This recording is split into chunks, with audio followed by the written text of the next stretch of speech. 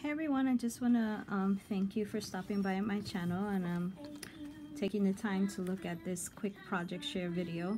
I made this card a couple of weeks ago and I just didn't have the time to share the cards, and these are some thank yous for some people who have sent me some things through the mail, and so I just wanted to show them some love as well by sending them something small back through the mail. So I made this quick little Magnolia Tilda card, and this is See No Evil, I believe, Tilda.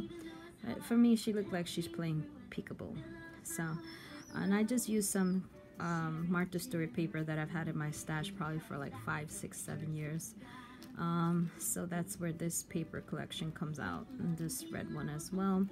I have this shabby chic trim lace in my shop.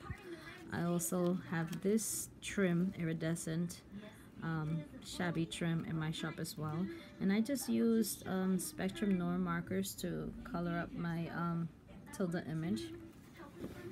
And of course it's an easel card, and that's the way it looks when it's opened.